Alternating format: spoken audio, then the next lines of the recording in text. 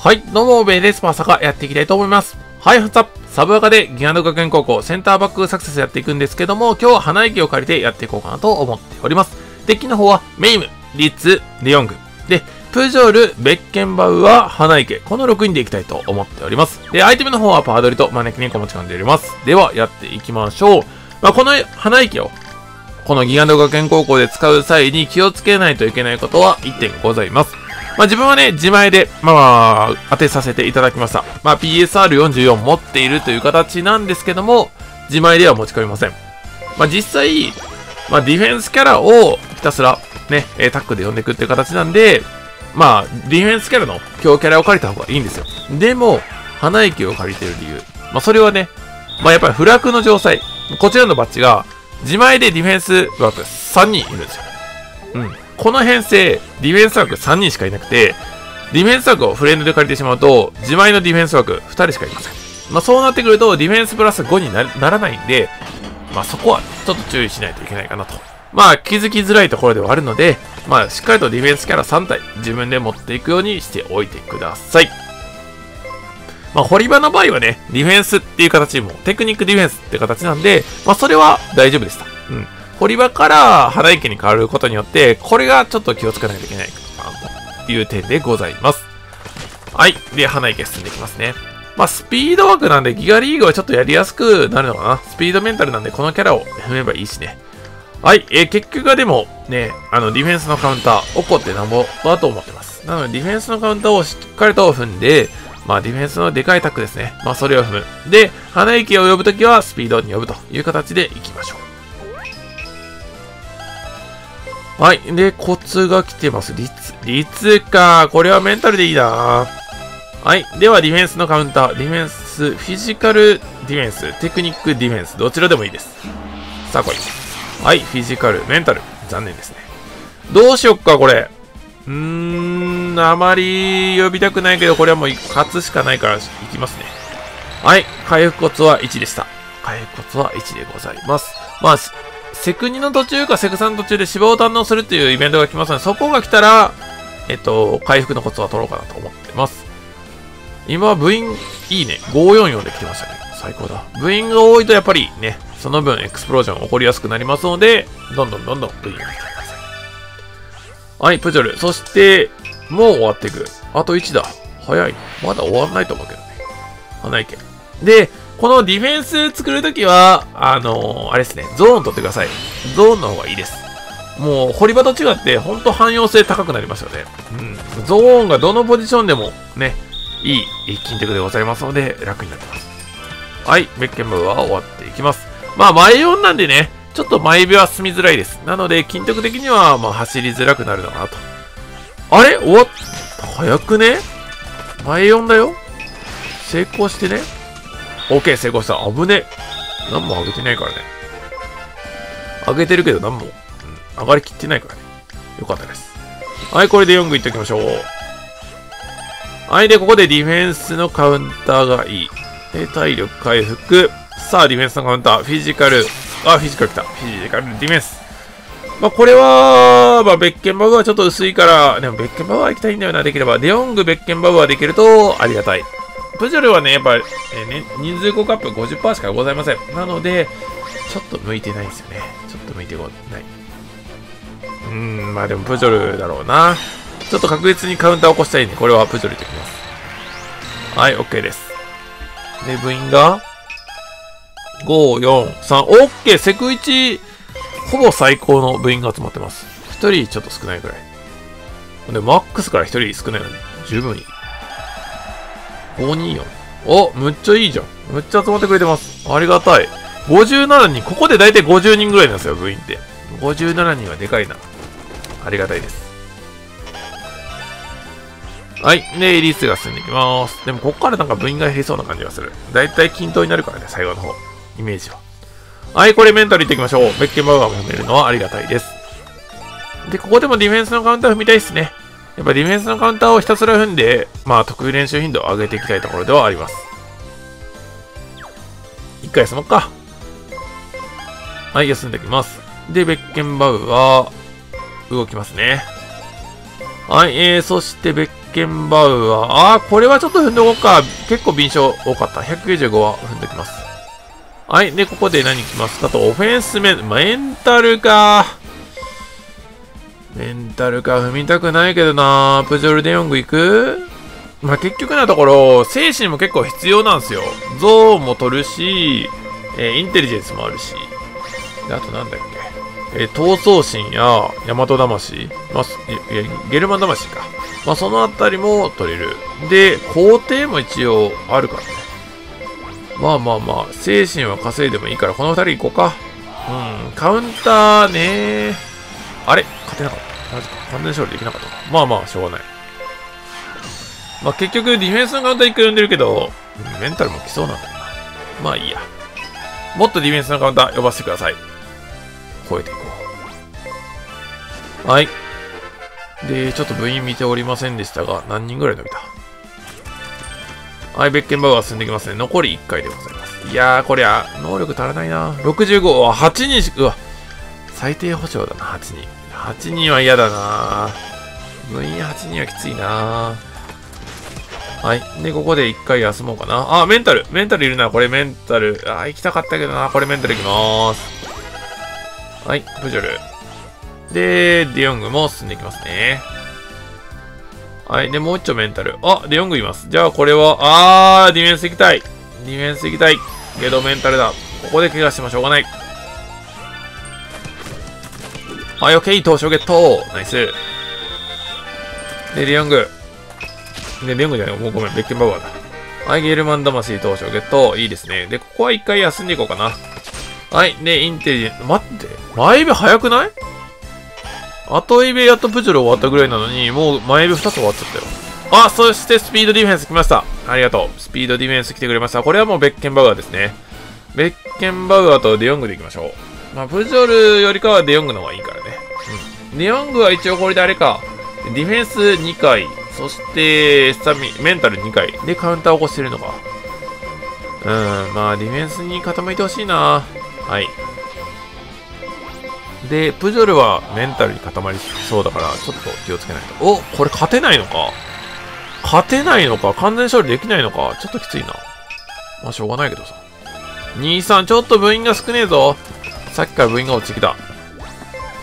セク1までが良すぎたな。でも10人ならいいや。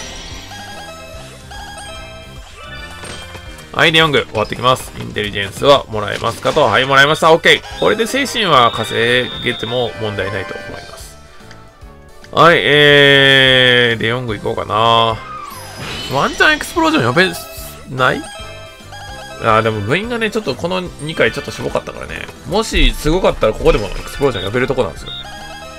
はい、来ません。でもスピードこれ行きましょう。敏捷309はありがたいですね。デヨング。行きたいですね。はい、デヨング行っちゃいましょう。OK です。まあ、デヨングなんだ。来たエクスプロージョン。あれでもさっきとそんな変わんねえぞ。さっきとそんな300ちょいと変わんなかった。はい、ではこれスピード行ってしまいましょうか。さすがにこれは次のターンエクスプロージョン来ないけどいいです。次来ないかの確率もあるしね。はい、で芝を堪能していきます。はい、OK。はい。で、ここで、メンタルテクか。これはもうデヨング、プジョルだな。ベッケンバウアー連れて行きたくないですね。うん。今回はテクというよりかはディフェンスに集めたいんで、ディフェンスに集めさせていただきたい。はい。まあ、こんなもんでいっちゃいましょうか。はい。では行きまーす。まあ、これは完全勝利余裕ですね。はい。飛行機作り余裕ですね。はい。完全勝利ありがとう。で、ロングスローゲットでございます。6、4、3。OK、部員が集まっております。さあ、こっからエクスプロージョン多分結構来てくれる。部員が来てます。一回休みます。健康に過ごしたい。で、コツ踏みましょう、コツ。まずはコツ。花池じゃねえんだ。デヨングかな。さあ、ディフェンスに集まれ。ディフェンスに。ベッケンバウアー、デヨング、プジョル。で、率、福井上ですね。はい、エクスプロージョン。テクニックか。まあ、テクニック踏んどかないとまずいですね。技術結構稼がないといけないんでね。はい。で、メンタルがいい。メンタルがいいです。メンタルがいいです。メンタルがいいです。あー、体力。あー、メンタルナイス。ナイス、ナイス。いいよ、いいよ。で、4ナイス。で、次、ディフェンス。まあ、次、メンタルでもいいよ。もう一回メンタルでいいよ。もう一回メンタルでいい。エクスプロージョンがこのセクさん、あ、来なかった。残念。ディフェンスだったのにな。これはプジョル。プジョル。リッツじゃねえぞ。オーケー、プジョル。さあ、ここで。スピードオフェンス。スピードオフェンス。まあ、プジョル・デヨングで行くか。まあ、ベッケンバウアー連れて行きたいんですけどね。まあ、ベッケンバウアーは一応練習、人数効果 80% か。あれ、80だっけ ?80 だよね。なので、まあ、デヨングと変わんないんですよ。それならば、まあ、今回はデヨングを詰めようかなって感じですね。はい。オフェンス93はちょっとやりすぎ。91で止めとこう。はい。では、これでいっちゃいます。はい。漫才バトル52。まあ。はい。とりあえず第2シーズン終了でございます。これ10位ぐらいにはなってるから、多分、ぶっちぎりは問題ないと思うんだけどな。はい。43、OK。で、ここで起死回生取っておきましょう。はい。第3シーズン、釣り部か。OK。山岳部やだな。はい。さあ、エクスプロージョン、起こしていきましょう。あ、デヨングいますね。デヨング骨イベ率も高いからありがたいですよね。はい、そしてここでディフェンス来てません。メンタル。まあ体力回復させないといけないから、まあいいや、体力全開じゃないしね。でも多分精神は結構稼げます、今回。さあ、次ディフェンス。次ディフェンスだぞ、ディフェンス。ディフェンス。なんでや、これプジョル行こうかな。これね、デヨングが今、コツなかったですよね。デヨングコツがあったらコツ言ってたんですけどね。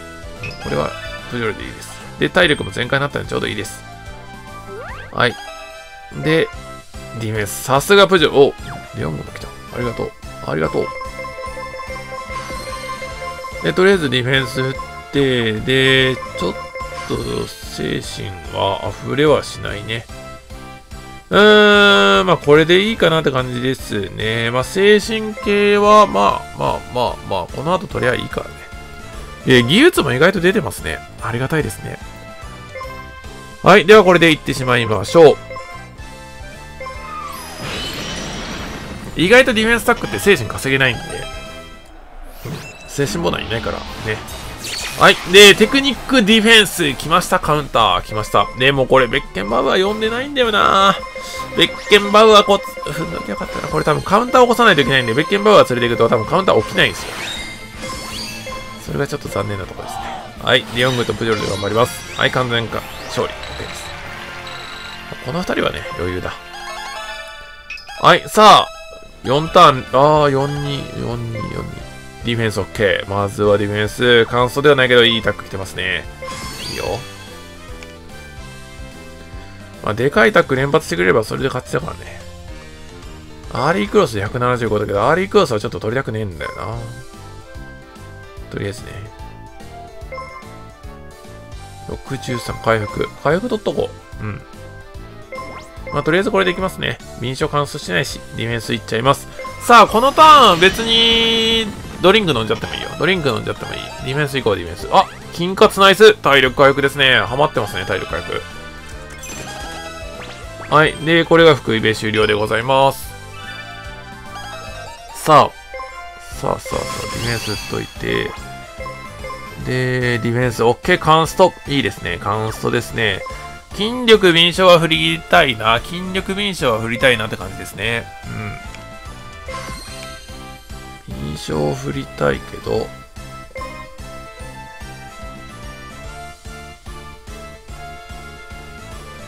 どうだろうね。あと21。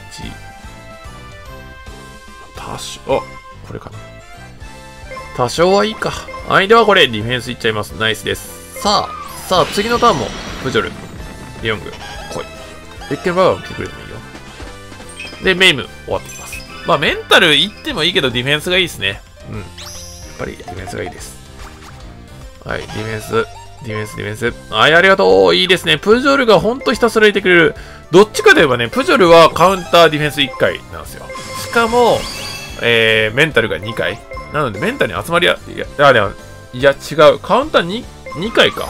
ディフェンスのカウンター2回、メンタルのカウンター2回か。で、デヨングの方がディフェンスのカウンター3回、メンタルのカウンター2回だから、どっちかとは、あれ失敗した。むっちゃプジョルいるやん。4ターン連続でいてくれた。最高。てか、しれーっと失敗したね、メイブ。なんでや。スタミナ100じゃん。きつ。それはきついよ。頼むぜ。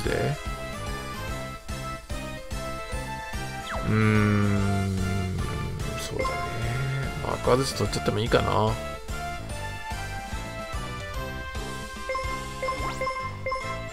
はい。では、これディフェンスいっちゃいます。これは、もうこのまま勝負します。はい、行きましょう。はい、29% 通りました。これがね、コツがあったらね、ここドリンク飲んでもいいかなと思うんですけど、コツがないか。あ、マジカウンター来た。嘘。じゃあ、ちょっと別件バフは、そろそろ出動させていただきます。マジか。こんなカウンターハマってくれる？そんなハマるならありがたいな。しかも狩人はもうそこまで取れてるからね。はい、では行きます。カウンター怒ってるね。オッケーオッケー。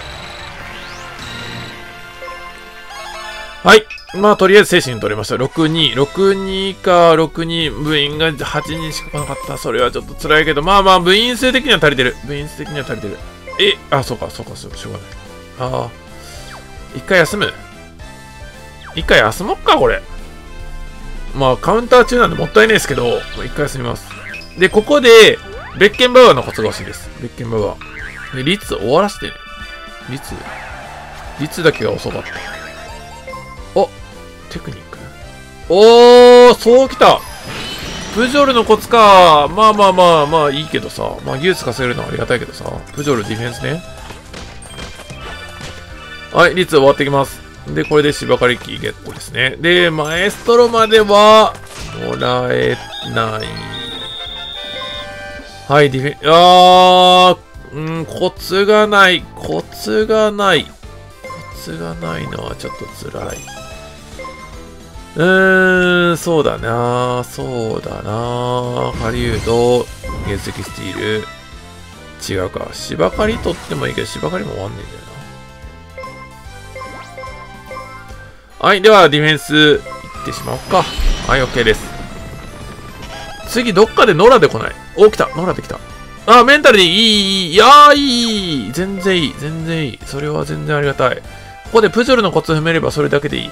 プジョルのコツが踏めればそれでいい。パワー触れるな。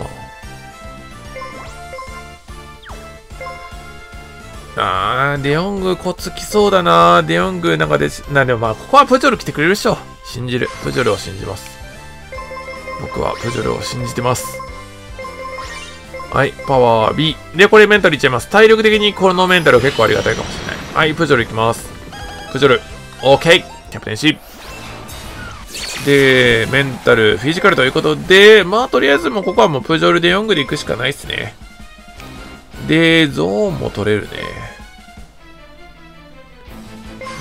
ゲージ的スティール、狩人。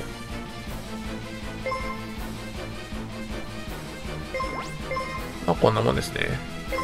はい、では行きましょう。はい、完全勝利 OK です。はい、もうこれは1位確定ですね。で、金額的には、できれば、そうですね、フィジカルモンスター、カバマス、あと30万点の何かって感じかな。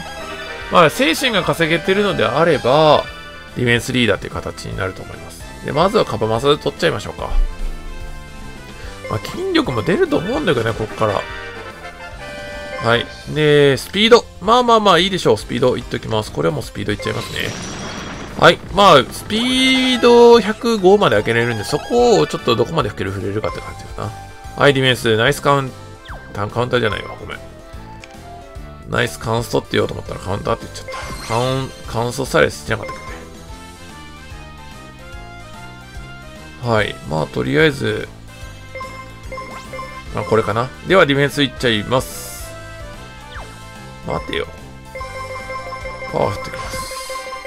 てか、意外とこれ精神そんな余らないって感じ。メンタル来てもいいよ、メンタル。プジョルメンタル来てもいいよ。メンタル。ちょっと技術欲しい。メンタルでいいよ。ディフェンス、乾燥、オッケー。オッケーオッケー。で、工程も取らないといけないからね。ちょっとね、技術精神稼がないといけないんですよね。で、敏捷カンスト。敏捷カンスト。そうだよな。敏捷カンストだよな。ゲルマンも取れるし。ゲルマンで筋力は使える。で、まあ、筋力は多分余るから別にいいんすよ。別にいいんで、ほっといてもいい。できるだけ取りたいよね。11はないか。こういく？こういっちゃおうか。はい。ちょっと待て。ちょっと待ってね。ドリンク飲んで、これ、怪我しにくそんなことあるわ。じゃあこれ取っときます。はい、ではこれでいっちゃいましょう。ディフェンスいきます。はい、精神も結構稼げてますね。ちょっと技術稼がせてほしいな。で、メンタルタックがいい。ここメンタルタックがちょっといいかもしれない。オフェンス、悪くはない。悪くはねえぞ。全然いいぞ。ゲルマン魂。インテリジェンス。スピード2。で、ここでオフェンスいきます。メンタル1回ぐらい来てくれないとちょっと厳しいかもな、体力な。はい、スーパーサブ、しっかり前半後半やっていきましょう。まあ、今回はね、ちょっと上げきれませんでした。で、パワー振った。で、スティールと芝刈り、あと1ずつか。まあ、なんとかなるかな。うん。はい、では、行ってまいりますね。はい、OK。で、技術もそこそこで、132かしょぼいな。で、これはフィジモンでいいよね。フィジモンディフェンスリーダーでいいよね。これはさすがに。ヘドフィング32でしょ。お、来た、メンタル。オッケーオッケー、プジョルナイス。それはナイス。で、あとディフェンス2回かな。スピードでもいいけど、敏捷が欲しいんだよな。スピード。まあ、ディフェンスがいい。スピード。ありがとう。これでスピード少しは触れますね。はい。いいよ。で、ディフェンスリーダー取っちゃっていいかな。もう取っちゃっていいかなって感じがしてますね。うん。まあ、精神が意外と稼げてます。はい。ディフェンスリーダー、チェス。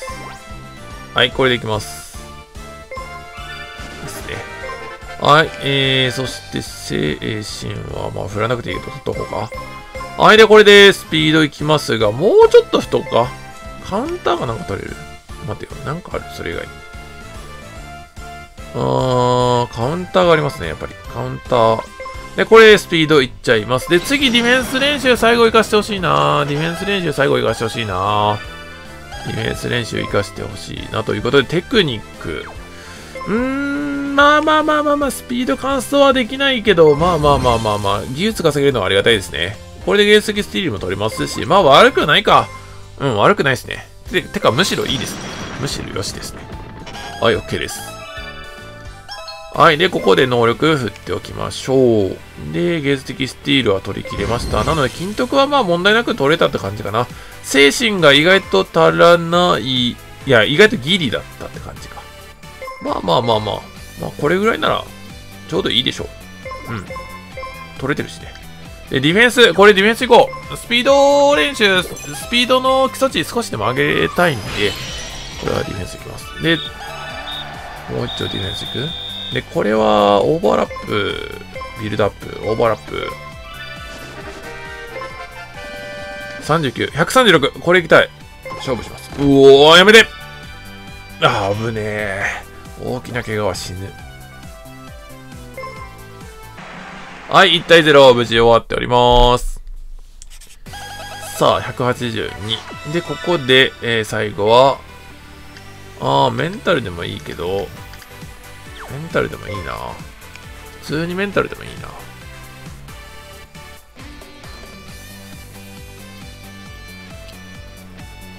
うん。筋力は余ってます。認証はもうちょっと惜しかったかな。まあでも十分取れたでしょ。スピードいく ?95。認証95回収してきます。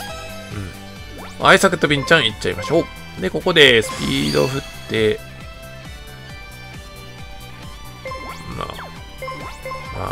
まあ。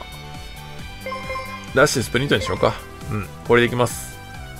はい、パスカンとかも取りたいけど、後で取ります。それは。ちょっと調整させていただきます。はい、では試合行ってしまいましょう。はい、2対0、無事終わっております。満点取れてます。ギガント学園高校では経験点かなり出た方だと思います。多分3万5000点ぐらい出てると思う。天空中央高校とかね、無冠に比べたらちょっとしょぼいかもしんないけど、ギガントでこれはすごい出てる方ですね。はい。はい、3万4000。はい、振ってまいりました。ギリ XSS いってるかな。うん、一応スタメンは更新できたと思います。スタメンは更新できましたね。うん。まあトップではないか。うん。2番目のスタメン、センターバック2人目って感じですね。一応、まあやっぱりギガント学園高校で、まあ適正高いですね。まあスピードの上限アップできるんで、まあそこでもまだ査定アップ、目指せると思います。まあゾーンっていうのがいいよね。狩人ゾーンっていうのがやっぱりディフェンス的にも、まあ悪くない。うん。ね、ボランチなら不可侵領域の方がいいけど、センターバックならこっちの方がいいかもしれませんね。はい。ご視聴ありがとうございました。本日は以上とさせていただきます。こちらの動画が良かったなと思う方はグッドボタン、そしてチャンネル登録よろしくお願いいたします。では、また次の動画でお会いいたしましょう。おつめたー。